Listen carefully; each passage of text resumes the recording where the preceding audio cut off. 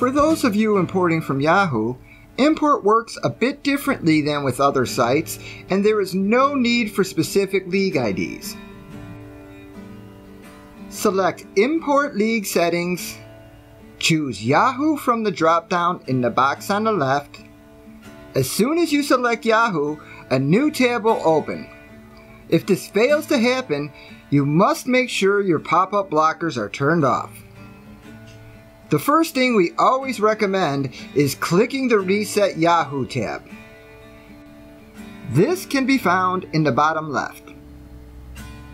You may then click the blue Yahoo Login tab on the right and Yahoo Sign In appears. After signing in, you will click the blue Agree tab and the pop-up will close. When you now return to your Draft Analyzer homepage, you will see that all your leagues have been imported. Your leagues must be set to public. They must also be renewed and current with all members having joined in order to import.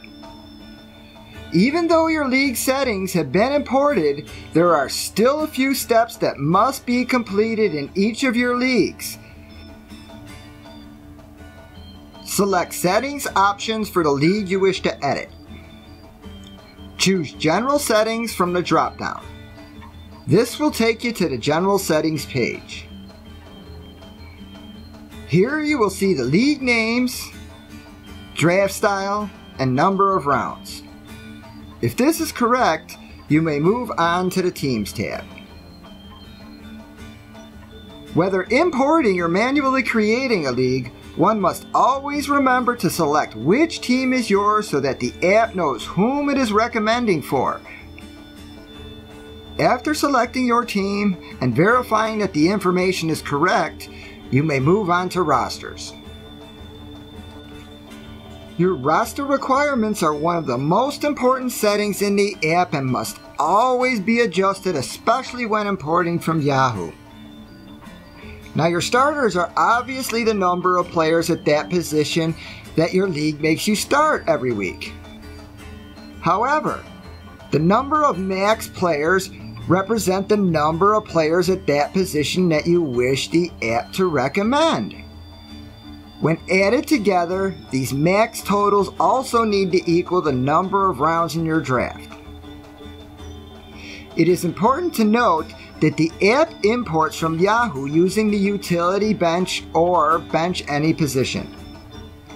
With this setting, the app will draft the highest scoring team possible, but you cannot always be assured that it will fill all your particular roster needs. Now, if you play in a best ball or draft master style league, we highly recommend that you adjust these levels to the positions that you know you need drafted and set the utility bench at 0. Once complete, click the blue Save All Settings tab and your league is now ready to draft. Please remember to edit all of your imported Yahoo leagues in the same manner. If you need any further assistance or have any further questions, please email support at support@draftanalyzer.com.